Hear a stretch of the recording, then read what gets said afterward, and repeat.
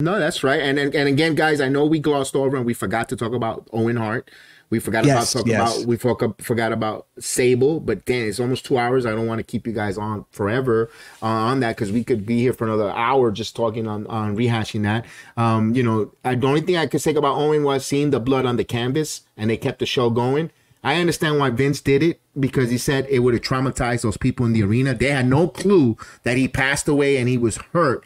People in pay-per-view, I remember watching that pay-per-view. I had people over. I had company over for that. My house was full of watching wrestling. And I remember that. I was like, damn, is he really? And then they said he dead. We were like, damn, it took the air out. But they didn't announce it to the arena. Right. So they didn't want to traumatize. Just think about the stampede, the crying, or what would have transpired if they would have made that on the announcement. They would have said that, or they said we're gonna cancel the show. You don't know what's gonna happen. A riot. They maybe they didn't have the police coverage to keep people safety or what case. So I kind of understand why the show will go on, and I'll leave that with the Owen.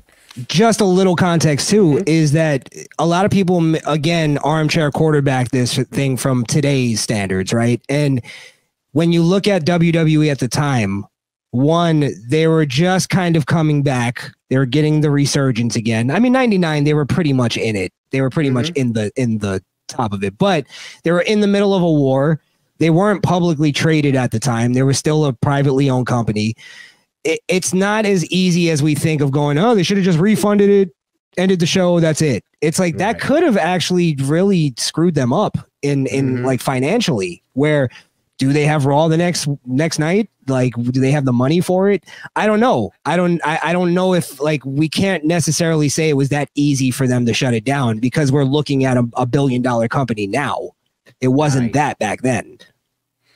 And case in point, look at what's happened to TNA right now, where they have to cancel this week showing in South Carolina. They booked because of the hurricane. They moved it for Sunday. They can't even do that. The place is on. They don't know what they're going to do with their show. They're supposed to be taping for the next 4 weeks for content, and now they're scrambling because of natural disaster. And I know I'm not comparing a hurricane to a death, but those kind of implications will hurt a product or production on a wrestling company. So this was crazy.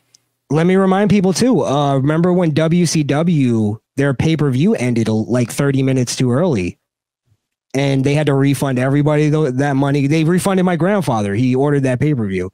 He got his money back. Like, it really screwed them up financially, and that was a huge company.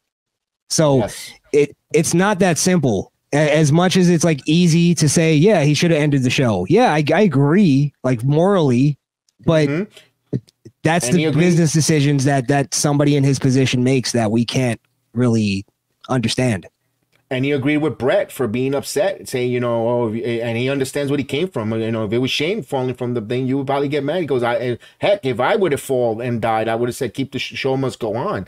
But he says, I understand where Brett comes up and get upset. Of course, it's your brother, your loved one. You'll be hurt. And of course, that's grieving. He passed away. He's not coming back no matter what, and I get why Brett was upset. I'm not upset with Brett getting upset. And even Martha Hart for all that. But again, it showed that the harness was the fault. It was a terrible harness.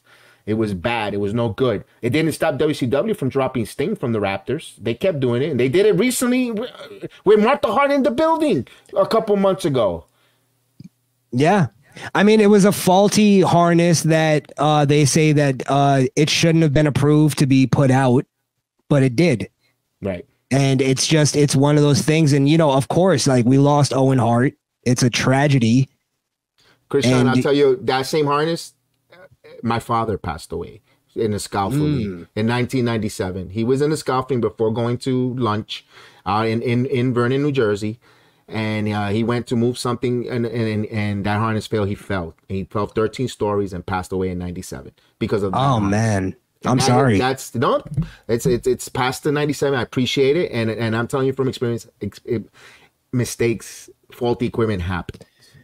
Yeah, sadly, it's just kind of the world is a dangerous place. It really is, and especially when you're now putting yourself in, like, I'm gonna put myself in a high risk thing. You're upping your chances. So, yeah, I mean. It's what do you say about that whole situation? It's very sad. It's sad. It's sad because I didn't live the same. I lived something the same thing of a family member falling and dying. I remember. Yeah, that's what I'm saying. And that touched that, and that happened after. Owen happened before my father. Owen happened. My guys were 97. I mean, only thing and that it was in 97. Owen happened after, and it's like it just brought memories, like entertaining, and it's mistakes happen. That's mistakes. Yeah. They they went to court. They checked out faulty equipment. It's that's part of the. I get it. I get up on ladders myself. I know that, sometimes the ladders could go the faulty equipment. That's why I'm like, be careful. You could be safety, but all you need is 1 second for a mistake. And that was, should they have done the Blue Blazer? That's another question. That's another debate. Yeah. Debate. They couldn't have done that. Could he just stay as the Nugget? But Owen was a comical, and that was his personality. He wanted to do that. He agreed to that. So